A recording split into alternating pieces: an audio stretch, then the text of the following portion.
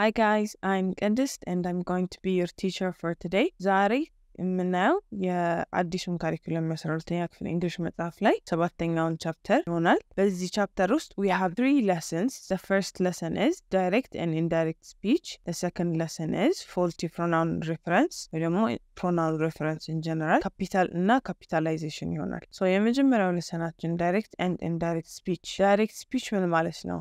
Indirect speech ምን ማለት ነው? Direct speech ማለት የሆነ ሰው የተናገረውን እንዳለ ቁጭ አድርጎ ማስቀመጥ። ይሄ ማለት repeating exactly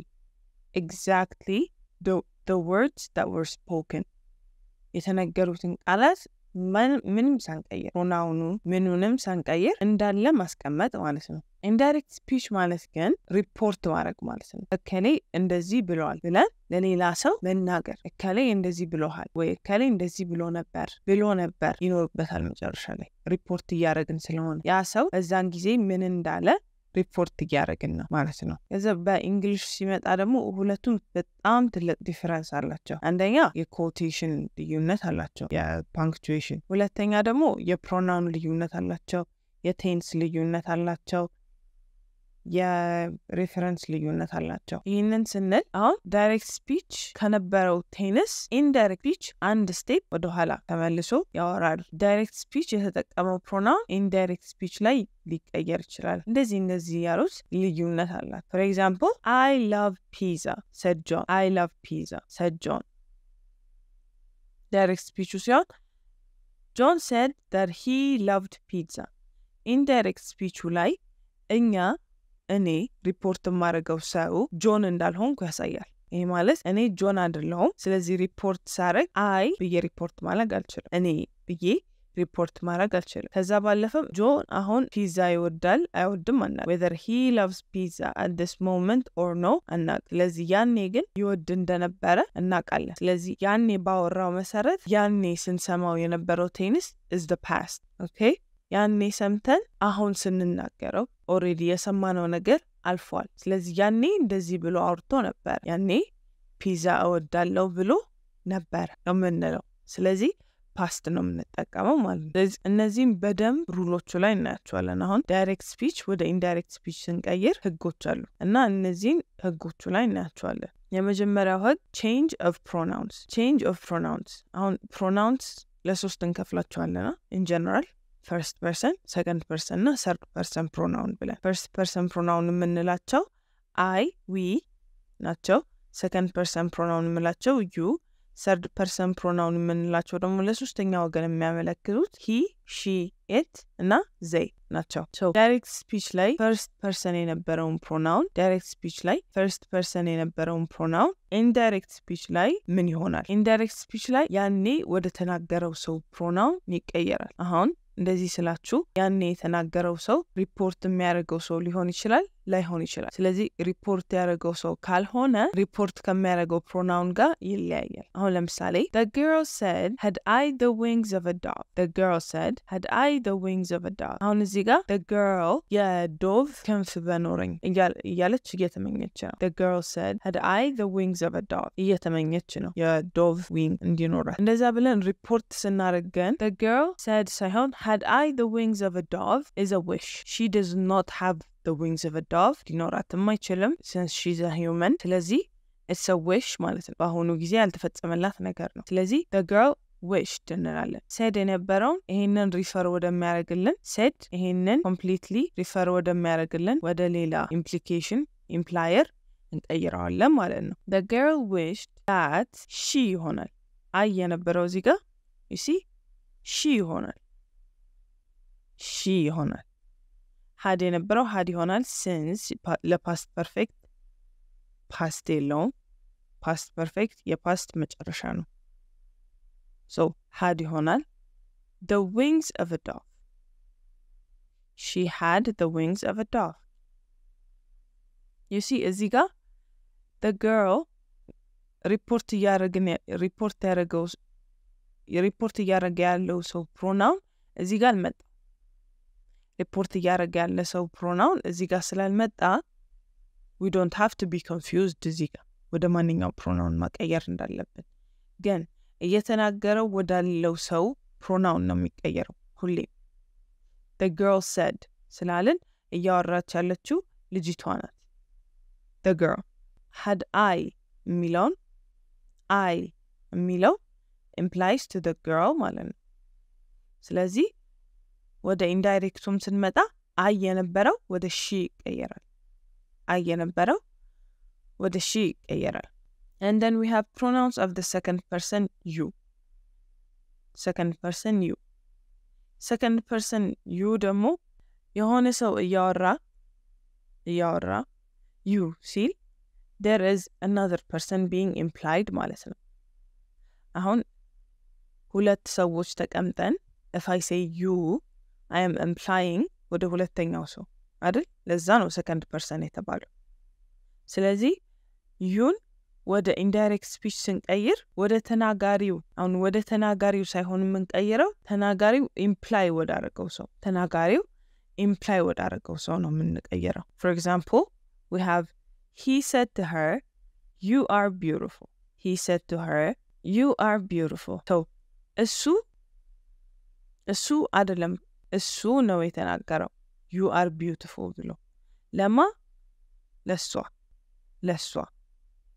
ስለዚህ እዚህ ጋር you ማንን ስለማን እያወራለን ነው you የሚለው ስለሷ is talking about her no imply ያደርገልን ያለው so he told her that she was beautiful ይሆናል ወደ indirect speech ስንመጣ he told her that she you የነበረው እዚህ ጋር she ሆኗል ማለት ነው because you እዚህ ጋር ለማን እያመለከተልን ነው ለሷ to her so he told her that she was beautiful ይሆናል okay and then the third one pronouns of the third person pronouns of the third person he she it na they already third person ሲሆን ለሌላ ሰው ነው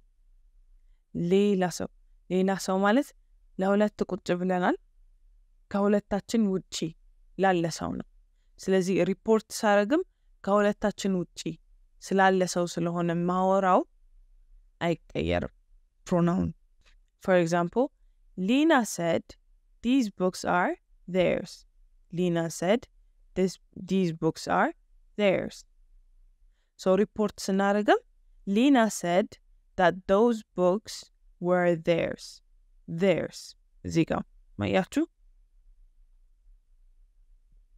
hers his its ብንል ለራሱ የሚቀየር አይደለም ምክንያቱም ሪፖርት ሳረግ አሁንም ስለ ሶስተኛ አካል ስለሆነ እያወራው ያለሁት ከሁለታችን ውጪ ስላለ አካል ስለሆነ የምናወራው ማለት ነው ሪፖርት ስናረግም ከዛ ሁለተኛው ሩል change of tense ይሆናል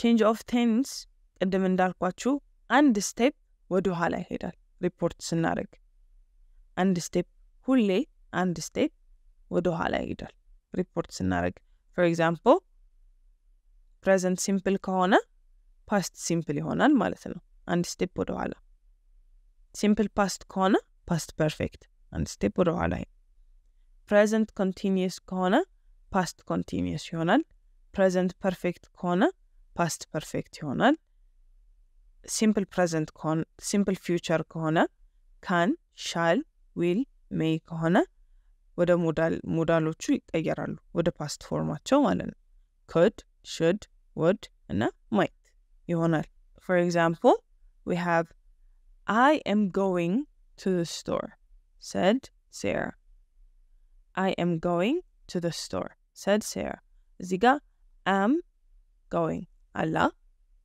አላድል am going አላድል ይህንን ስንቀይረው አሁን እዚህ ጋር ሁለት የምንቀይረው ነገር አለ ማለት ነው I የሚለው pronoun first person pronoun አለን ስለዚህ እሱ መቀየር ሊኖርበት ነው first person pronoun ስንቀይር ወዴት ነው የሚቀየረው ብለናል እያወራ ወዳለው ሰው ያኔ እያወራ ወደ ነበረው ሰው ማለት ነው ስለዚህ ያኔ እያወራ የነበረችው ማናት? ሴራ ናት እያወራች የነበረችው ያኔ። ሴራ ደግሞ ሳራ is a girl በተለምዶ የሴት ስም ነው። so she I ወደ she ይቀየራል። አንድ ከዛ I'm going is present continuous tense ነው ብለናል። present continuous tense ወደ past ስንቀይረው ወደ past form ስንቀይረው past continuous tense ይሆናል። ስለዚህ am going የነበረ was going. you see I am going የነበረው she was going ይሆናል። so direct speech I am going to the store said Sarah ስንል indirect speech ምን ይሆናል? Sarah said that she was going to the store. okay ከዛ ሶስተኛው ሩል ደግሞ change of time and place expressions. time እና place express የሚያደርጉልን expressionዎችን እንቀይራለን። for example አሁን ለምሳሌ ይሄንን ስላችሁ እኔ አሁን በአሁኑ ጊዜ አሁን እዚህ ቦታ ሆኜ ሪፈር የማደርገው ነገር እናንተ ሪፖርት ስታደርጉ ሌላ ቦታ ሊሆንላችሁ ይችላል። ሌላ ቦታ ሊሆንባችሁ ስለሚችል if I say አሁን ዛፍ ስር ተቀምጬ እኔና የሆነ ሰው ዛፍ ስር ተቀምጠን እኔ if I say ዛፉ ትልቅ ነው ካልኩኝ general truth ስለሆነ አይቀየርም። ዛፉ ትልቅ መሆኑ general truth ነው። on general truth ሲሆን we don't change the tense. for example the sun rises said Sarah. the sun rises from the east said Sarah. ከተባለ Sarah said that the sun rises from the east ነው reported speech. indirect speech because general truth ነው. it's a fact. ያኔ Sarah it rises from the east ስላለች ብቻ ዛሬ it doesn't change its direction. ያኔ እንደዛ ብላለችና ያኔ እንደዛ ስለሆነ አሁን ምን እንደሚሆን አናውቅም ልንል አንችልም። ምክንያቱም ፀሐይ ሁሌ ከምስራቅ ነው የምትወጣው። general truth ሲሆን ቴንሱ አይቀየርም። simple present ነው። reported speech ላይ simple present ነው። okay change of time and place ግን ሲሆን if I say the grass looks beautiful today እኔና የሆነ ሰው የሆነ ቦታ ተቀምጠን ሁለት ሰዎች የሆነ ቦታ ተቀምጠን if I say the grass looks beautiful today ሌላ ጊዜ ያ ሰው ከሌላ ሰው ጋር መጥቶ he might say the grass looked beautiful that young ቀን ዛሬን ሪፈር እያደረገልን አይደለም። ዛሬ it might look beautiful it might not ምናውቀው ነገር የለም። ግን as far as we know he is saying ያኔ እኔ ሳወራ ያምር ነበር። okay ስለዚህ ያ ሶስተኛው አካል ሪፖርት የሚደረግለት አካል እኔ ሳወራ ስላልነበረ የሚነገረው ያን ቀን it was beautiful ተብሎ ነው። that day ይሆናል today የነበረው the grass looks beautiful today ያልኩት እኔ ያኔ ሪፖርት ሲደረግለት he would say the grass looked beautiful that day ይሆናል። እንደዚህ ያሉ ቼንጆች አሉ። for example this change to that, this, those, now, then, here, there, ያኔ እዛ በዛን ጊዜ በዛን ቀን today that day, tomorrow the next day or the following day የዛን ቀን የሚቀጥለው ቀን ማለት ነው። yesterday the previous day አሁን these ካልን those ነው የምንለው። now ካልን እኔ ስናገር የነበረው አሁን የነበረው now በኋላ ሪፖርት ሲደረግ መቼ እንደሆነ አናውቅም። it could be 5 minutes later, it could be 2 days later, it could be 2 weeks later አናውቅም። እንደዛ ስለሆነ ሪፖርት የሚያደርገው ሰው ሲያወራ እኔ ባወራሁበት ጊዜ ነው ሪፈር የሚያደርገው። እሱ ሪፖርት በሚያደርግበት ጊዜ ሳይሆን እኔ ባወራሁበት ጊዜ። አሁን ለምሳሌ I am going to the store now said Sarah ካልን Sarah said that she was going to the store then ነው የሚሆነው። ምክንያቱም ደርሳ መጣም ሊሆን ይችላል ሂዳ ቆይታብንም ሊሆን ይችላል አናቅም now የነበረው ከላይ we change it to then ምክንያቱም ካወራች ቆይታለች and then we have here there ያኔ ሰው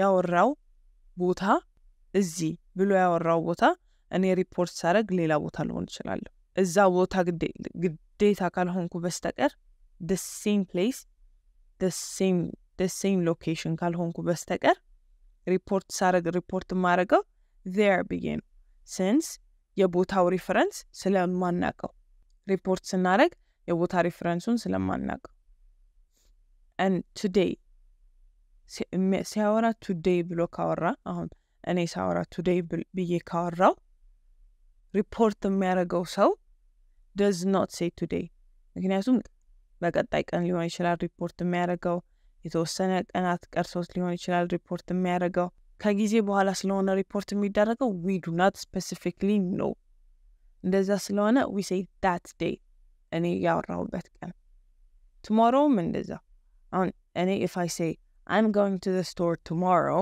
report ሲያረግ she said she was going to the store the next day እኔ ካወራሁት ቀጥሎ ያለው ቀን አሁን ለምሳሌ እኔ ዛሬ አውርቼ ነገ ሊሆን ይችላል ሪፖርት የሚደረገው so የኔ tomorrow ለሪፖርት አድራጊው today ነው okay so she said she was going to the store tomorrow oh that means today ብሎ ሪፈር ሊያደርግ ይችላል so report የሚያደርገው so she said she was going to the store the next day ነው የሚለው she said she was going to the store the next day ነው የሚለው yesterday እንደዛው the previous day if I say I didn't go to the store yesterday ካልኩ report የሚያደርገው so she said that she didn't go to the store the previous day ምክንያቱም እሱ አንድ ቀን ቀጥሎ ሊሆን ይችላል ሪፖርት ያደርገ ያለው for all we don't know ማለት ነው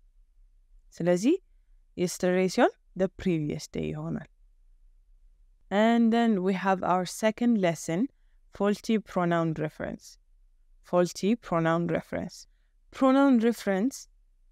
pronoun ማለት it's a word that stands instead of a noun on random sentence ስትጽፉ ወይ essay ስትጽፉ you should not use the noun repeatedly instead of using the noun repeatedly you replace it with a pronoun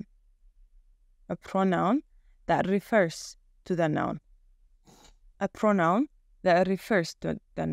and as well when you use pronoun reference the noun you should make sure fault እንዳይኖረው ምክንያቱም vague ሊሆን ይችላል ambiguous ሊሆን ይችላል remote ሊሆን ይችላል እንደዚህ ሲሆን አንባቢውን ግራ ያጋባል ሰንተንሳችሁ ግራ የሚያጋባ ሰንተንስ እንዳይሆን ማለት ነው so the first fault is remote reference ማለት pronoun is too far away from the noun that we are not sure about the relationship ማለት ሪፈር ያደረገ ያለው pronoun ከናውኑ ሪፈር ያደረገ ካለው noun በጣም ርቆ ስለሆነ ያለው ሁለቱ ሪሌሽንሺፕ አላቸው የላቸው እርግጠኛ ሳንሆን ስንቀር remote reference እንለዋለን for example we have the candy was gone the candy was gone but we were tired of eating it anyway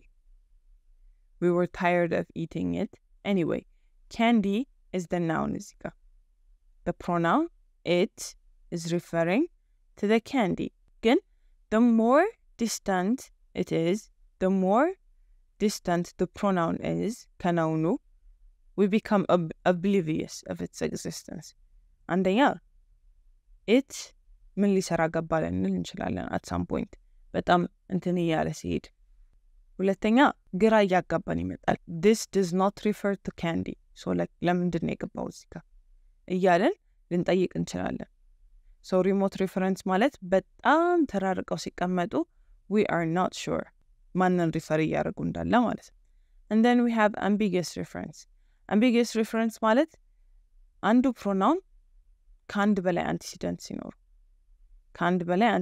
ሲኖር antecedent ማለት refer የሚደረገው person ወይ ደግሞ thing person animal thing ብቻ refer የሚደረገው noun antecedent ይባላል ስለዚህ ከአንድ በላይ antecedent ሲኖር ambiguous reference ይባላል እሱን ትንሽ ቆይተን እናየዋለን vague reference ማለት pronoun ምንድን refer እያደረገ እንዳለ አናቅ ምንድን refer እያደረገ እንዳለ ይሄ ማለት refer እያደረገ ያለው noun clearly አልተቀመጠልንም ማለት clear የሆነ አቀማመጥ አይደለም የተቀመጠው አገባብ አይደለም የገባው ማለት ነው for example the girls didn't get to see the bands because their bus broke down እዚህ sentence ውስጥ we don't know there ለማን refer እያደረገ እንዳለ because we have two nouns the bands and the girls so ከዚህ ውስጥ የማን bus ነው breakdown ያደረገው we don't know የማን bus breakdown እንዳደረገ because the girls didn't get to see the bands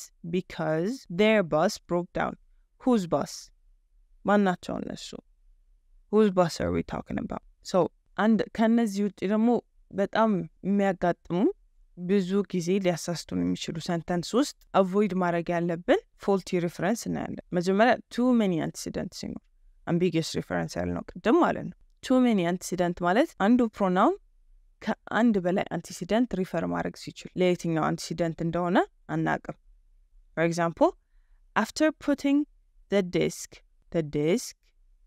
in the cabinet after putting the disc in the cabinet Mabel sold it after putting the disc in the cabinet Mabel sold it እዚህ ጋር what did Mabel sold ብላችሁ can you actually answer this you can say the disc or the cabinet ሁለቱም ብትሉ it's right because it ለማን refer እያደረገ እንዳለ we do not know after putting the disc in the cabinet Mabel sold it የሚለው sentence ውስጥ we do not know it ለማን refer እያደረገ እንዳለ let the disc ነው ወይስ the cabinet the disc ነው refer እያደረገ ያለው ወይስ the cabinet we do not know ስለዚህ እንደዚህ አይነት reference ሲኖር we say it has too many antecedents and it's an ambiguous reference so instead of saying it we should replace it with one of the nouns it ከማለት ይልቅ በአንዱ noun መተካት okay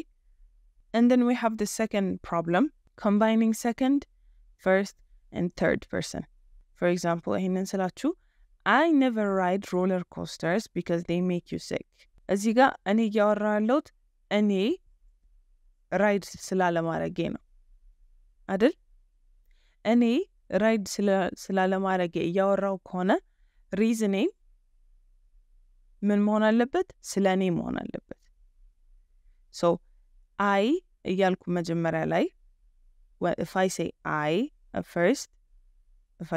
at first I shouldn't be saying you በኋላ because the sentence is talking about me since it is talking about me it should refer to me the noun should refer to me ውጭ ላለ አካል ሳይሆን ለጀነራሉ ውጭ ላለው አካል ሳይሆን ለኔ ነው እኔ ነው refer ማድረግ ያለበት ስለዚህ they make you ከማለት you should say they make me if I said I ስላልኩ እዚህ ጋር they make me ነው ማለት ያለብኝ he ካልኩ እዚህ ጋር they make him her ካልኩ they make her okay so first ከሆነ first person ነው refer የሚያደርገው ያንኑ pronoun second ከሆነም second ነው refer የሚያደርገው third ከሆነም third ነው refer የሚያደርገው ማለት ነው and then hidden antecedent ማለት refer የሚያደርገው pronoun ያ pronoun refer የሚያደርገው noun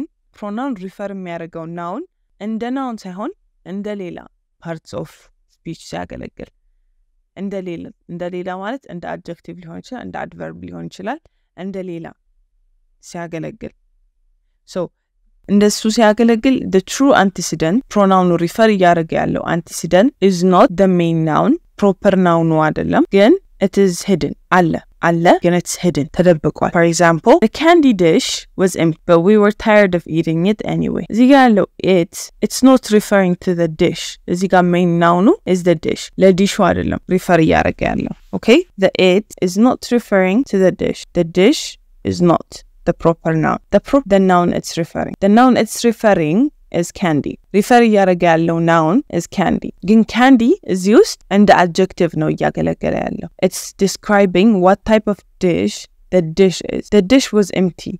ካለን but we were tired of eating it anyway. ማለታችን it does not tell us it ምን እንደሆነ. it ለማን refer እያደረገ እንዳለ አይነግረንም. candyን ብናወጣ ግን candy ካልን እዚህ ውስጥ candy ሁለት ፐርፐዝ አለው ማለት ነው። አንደኛው ፐርፐዝ ዲሹ ምን አይነት እንደሆነ ይነግረናል። candy dish candy የሚቀመጥበት እቃ ወይ የcandy እቃ ማለት ነው። candy dish ከዛ ደግሞ the noun it is being referred it refer እያደረገ ያለው noun candy እንደሆነም ያሳያል ማለት ነው።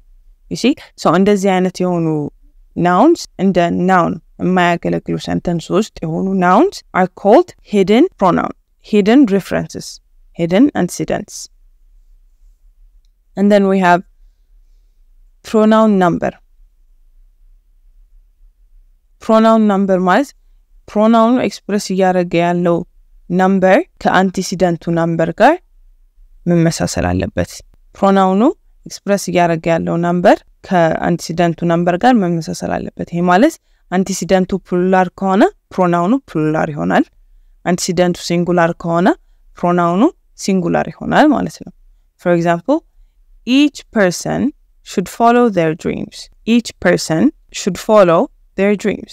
አሁን እዚህ ውስጥ ምንድነው ፎልቱ? person is singular. person አንድን ሰው ብቻ ነው የሚገልጽልን. it's singular. there ግን ለብዙ ነው. it's plural. ብዙ ሰው ነው የሚገልጽልን. so each person should follow their dreams. ከማለት ይልቅ we should either change their ወደ his or her መቀየር አለብን ወይ person each person የሚለው everybody ማለት አለብን. okay አንደኛውን ወይ there ወደ singular መቀየር አለበት ወይ each person ወደ plural መቀየር አለበት ማለት ነው. okay pronoun used to stand for a group of words.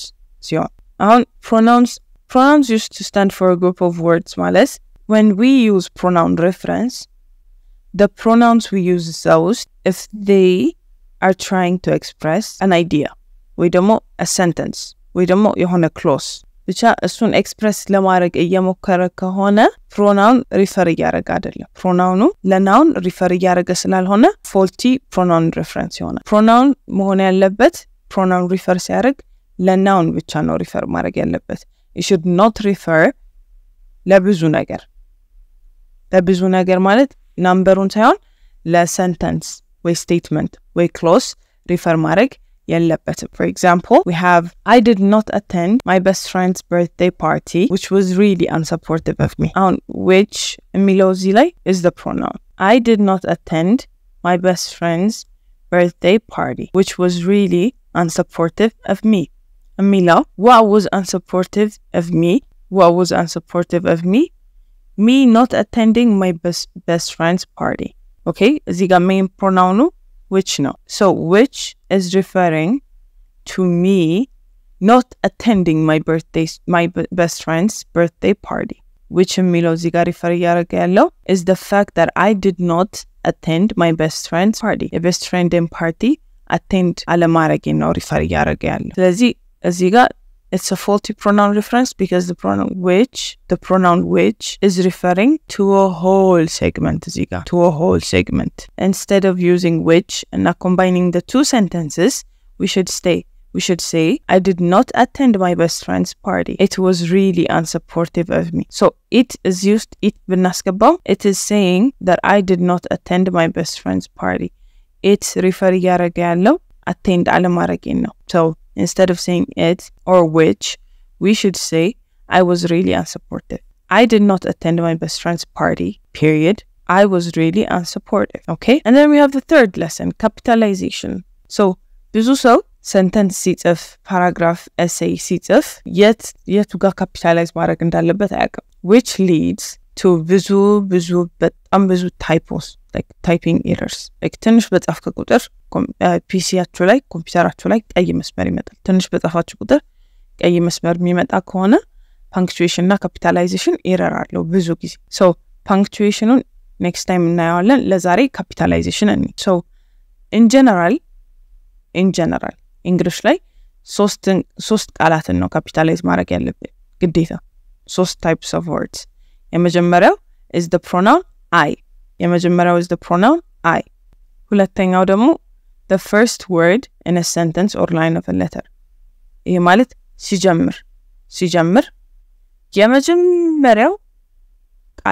የመጀመሪያው ቃል የመጀመሪያው letter capitalize ይሆናል ሁሌ ሲጀምር የሆነ sentence ሲጀምር paragraph ሲጀምር sentence ሲጀምር in general capitalize መሆን አለ እና proper nouns አሁን proper nouns ስል ብዙ ጊዜ confusion ይመጣል proper nouns ምን አይነት nouns ናቸው proper nouns ማለት nouns ሆነው ሁሌ capitalize የሚደረጉ nouns ናቸው proper nouns አብዛኞቻቸው ሁሌ capitalize ይደረጋሉ proper nouns ሲሆኑ አንዳንዶቹ ደግሞ አንዳንዴ capitalize ይደረጋሉ አንዳንዴ capitalize አይደረጉ capitalize የሚደረጉት ከሆነ word ጋር combine ሆኖ ሲመጣ or ትልቅ ነገር refer ሲያደርጉ ምናምን እነዚህን ህጎች አሁን ቀጥለን እናያቸዋለን የመጀመሪያው proper noun is people's names የሰው ስም ሁሌ proper noun ነው ስለዚህ capitalize ይደረጋል የማንም ሰው ስም ስላችሁ first name middle name last name nickname suffix ማለት እንደ junior sir ምናምን የሚሉት ከዛ ግን ከሰው ስም ደግሞ capitalize ስናረግ historical names አሉ okay historical names አሉ for example Maria of Aragon የሚለው we don't capitalize the prepositions or articles like the small words ምንላቸው ማለት ነው prepositions እና articles capitalize ይሆኑ ለምሳሌ the of ምናምን የሚሉት Maria of Aragon የሚለው ውስጥ of የሚለው ቃል it does not get capitalized ግን ስሞቹ do get capitalized for example Martin Luther King Jr. okay JR is for junior stands for junior Martin Luther King Jr. M is capitalized L is capitalized K is capitalized and J in junior is capitalized and as you Maria of Aragon was M and A are capitalized of is not capitalized okay titles should always be capitalized titles as in doctor colonel sergeant professor እንደዚህ ያሉ titles should always be capitalized አሁንም articles prepositions are lowercase ይሆናሉ ግን ሁሌ should be capitalized ከዛ ደግሞ titles ስንል it's not just for like doctor professor ምናምን like movie titles book titles places ምናምን so the catcher in the rye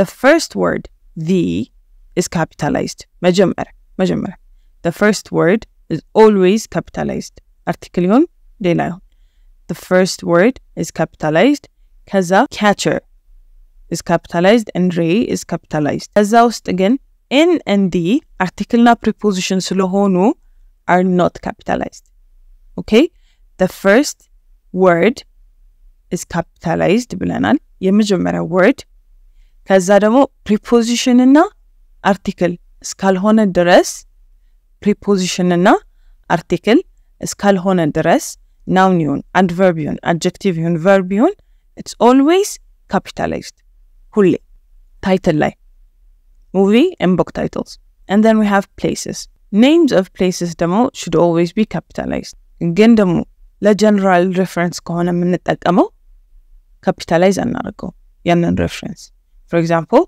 the Grand Canyon is a good canyon you see is a good canyon but I wouldn't call it grand the Grand Canyon and like the Grand Canyon the whole word is a place it's like a tourist place the Grand Canyon የቦታ ስም ነው canyon ግን is a reference ምን እንደሆነ the Grand Canyon ምን እንደሆነ canyon እንደሆነ ሪፈር ያደርገልን ከዛ ደግሞ but I wouldn't call it grand የሚለው ደግሞ grand የሚለው ምን አይነት canyon እንደሆነ እየገለጸልን canyon እንደሆነ ነገረን መጀመሪያ ምን አይነት canyon እንደሆነ እየነገረን ነው ለኔ ኦፒኒየን grand አይደለም ግን it's a good canyon grand ያልሆነ normal canyon ነው the Grand Canyon የሚለው ስሙ ለራሱ ካፒታላይዝ ይሆናል canyon መሆኑን እናቃለን ስለዚህ canyon ካፒታላይዝ አናደርግ canyon ሪፈር ያደርገልን ነው grandም refer ያደርገልን ነው ማለት ነው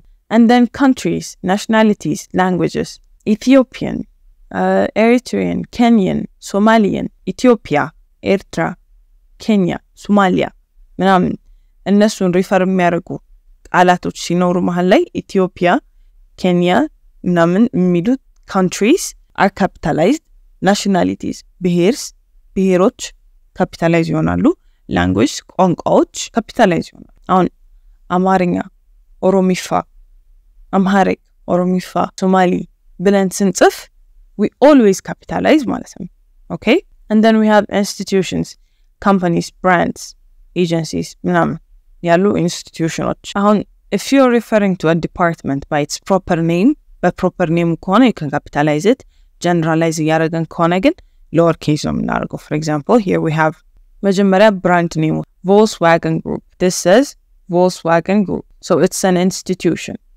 it's a huge company Volkswagen is a huge company so we say we always capitalize it institution ስለሆነ ከዛ the department ደግሞ she works in the psychology department in the you see it's specific reference no so she works in the psychology department so psychology capitalize department capitalize but ሌላ reference ደግሞ I didn't even know our school had a it's not being specific generalize ያደረገ ነው a the and not a difference the ሲሆን ለዛ ለስፔሲፊክ ዲፓርትመንት ያወራ ነው a ሲሆን ደግሞ in general መኖሩ ለራሱ አላቅም ይያለ ነው okay so a generalize ያደረገልን ስለሆነ psychology department is not capitalized ማለት ነው okay historical errors ደግሞ we capitalize them by specific ኔማቸው ስንጠራቸው ሲሆን like አሁን ለምሳሌ the dark ages the renaissance era the European Renaissance the enlightenment age ስንል we capitalize them specific ኔማቸውን ስንጠራ generalize ስናደርግ ግን አይደለም አሁን እዚህ ጋር እንዳልነው ማለት ነው the and a make a big difference so እዚህ ጋር generalize ስናደርግ sentence ውስጥ ሳይሆን capitalize የምናደርገው specific name ለዛ specific time refer ስናደርግ ነው የምንጠቀመው and then days months holidays on ለምሳሌ the first Sunday is the day Sunday is a day in April is a month holidays demo we have Christmas we have Easter ምናምን refer ስናደርግ we always capitalize them always and then we have initials and acronyms acronyms ማለት it's like the shortened word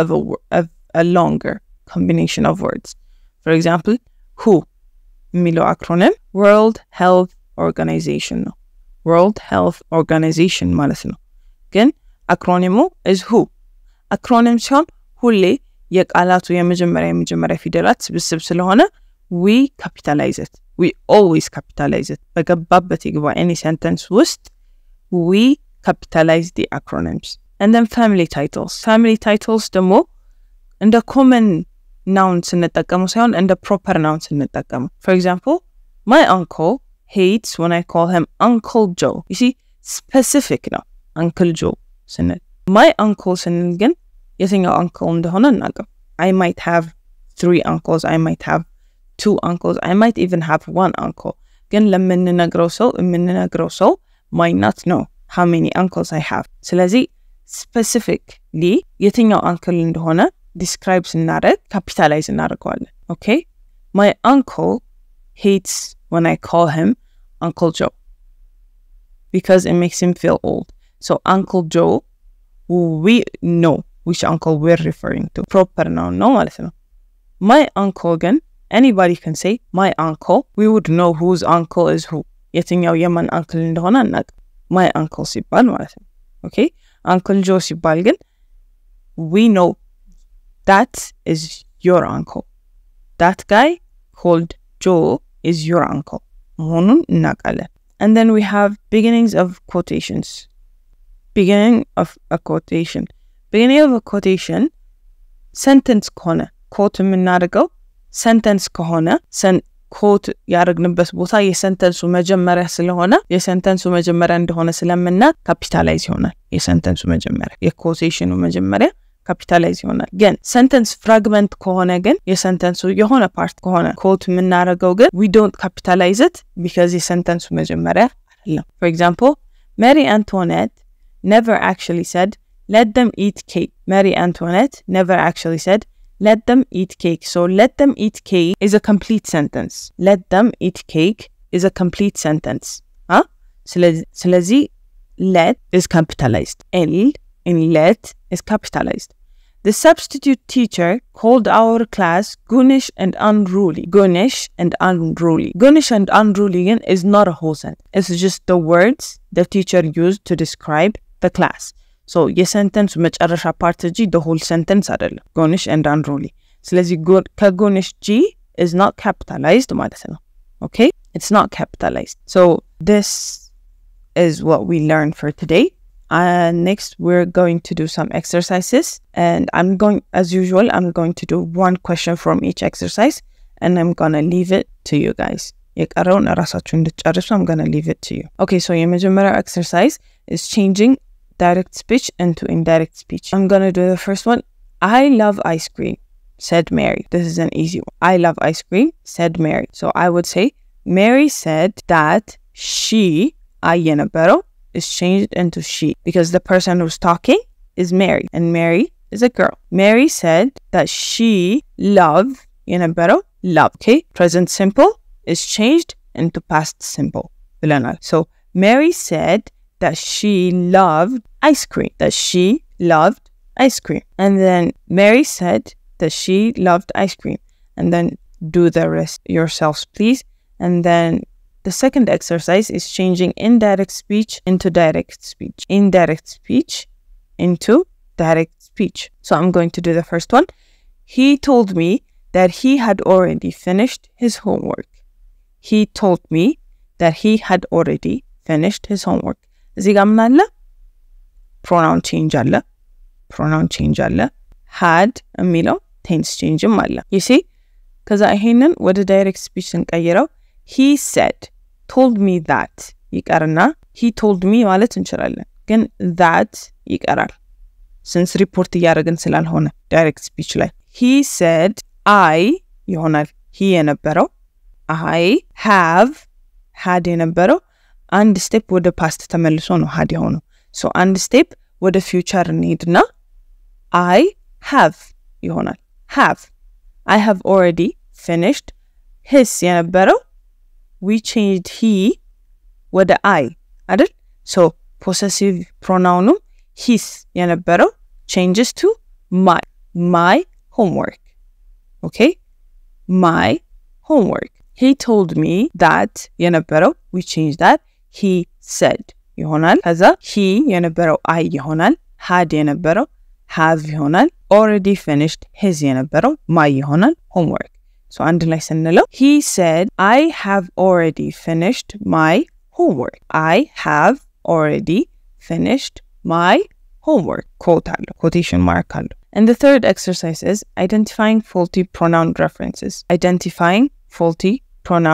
references so I'm gonna do the first one Sarah asked her mother if she could borrow her car Sarah asked her mother if she could borrow her car so እዚህ ጋር ሁለት pronoun ነው ያለን she and her so the two nouns are both ladies they're both girls female ናቸው ሁለት so we don't know she ማንን ሪፈር እያደረገልን እንዳለ her ማንን ሪፈር እያደረገልን እንዳለ so instead of using she and her እዚህ ጋር we can use each of their names okay and the last exercise correct capitalization falls in the given sentence capitalize ማድረግ ነው so I'm gonna do the first one እዚህ ጋር my best friend lives in Los Angeles and we often go hiking in the Hollywood Hills okay so የመጀመሪያ word should be capitalized so my should be capitalized lives in Los Angeles so Los Angeles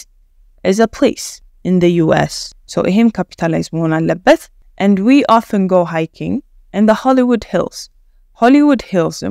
it's a specific place in LA in Los Angeles specific place ሁሉም ብዙ ሰው የሚያውቀው እዛ አካባቢ የሚኖር ሁሉም ሰው የሚያውቀው specific place ነው so Hollywood Hills ካፒታላይዝ መሆን አለበት ማለት ነው። Okay, so this is how you do the exercises. This was all for today. Thank you very much for listening.